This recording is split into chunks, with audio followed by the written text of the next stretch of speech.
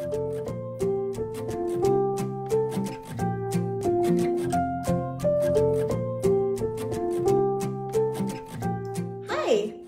this is Peggy, Sunday School teacher at Lifeway Church, and I'm going to bring a little message for our Sunday morning Sunday School. This is an Easter egg. I'm sure you guys knew that from the picture. But is this what Easter is really all about? Is it about Easter eggs? We're going to look inside some Easter eggs and we're going to find out. The bunny! Is that what Easter's all about? The Easter bunny? No. That's a part of the fun celebration, but it is not what Easter is all about. Getting an Easter basket! No, that's not what Easter is all about.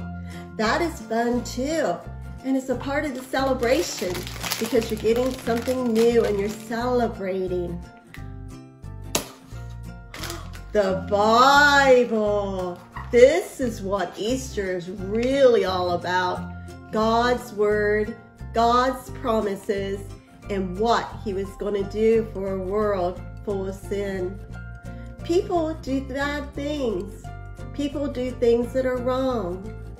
We all need somebody to help us. And God saw what was going on inside of the world, and through His prophets, He wrote many, many scriptures that foretold that He was going to come to the earth as a baby. He was going to live among men, and that one day He was going to die and rise again. And in that rising again, there's hope for us. Hope that we have a future. Because when we die like He died, then we will become like Him and be resurrected. The Bible promises that to us. So, when Jesus was alive and was a baby, He grew. And when He grew up, there were some people who did not like Jesus. They were mean to Him.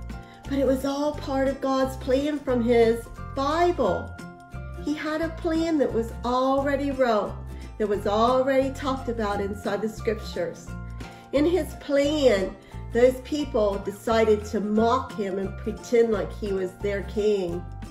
But really, He is the King of all kings, the Lord of all lords.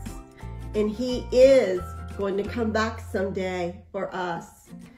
This is a crown made out of thorns. The mean people put that on Jesus' head. They hit Him. They buffeted Him. That means they hit Him really hard. And they took some ropes and they had them on the end of a cord and they hit Him on His back and hurt Him. But all that hurting, all that bruising was for us. Jesus went on the cross. He died for our sins. He took all of your sicknesses. He took all the diseases. He took all the bad things that you have ever done, and He had them on the cross with Him when He died. And when He died, that was a way for us to be able to connect, to reach Him, because He brought heaven down to earth so that we could become a part of who He really is. His power, His glory, His majesty. And because He went to the cross and the prophecies inside our Bible, it promised that He would rise again. 3 days He laid inside of a grave, and on the third day, according to the prophecies in the book of the Bible, He came out and He is alive. God is alive so that you can be alive, so you can have the saving power where God would take away all the bad things that you have ever done, all the sins that you have ever committed, and He will fill you full of His Holy Spirit, full of His Holy Ghost inside of your heart. You just repent, be baptized in the name of Jesus, and you will receive the gift of the Holy Ghost, His Spirit inside of your heart.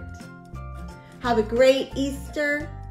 I miss you, Lifeway kids. See you soon.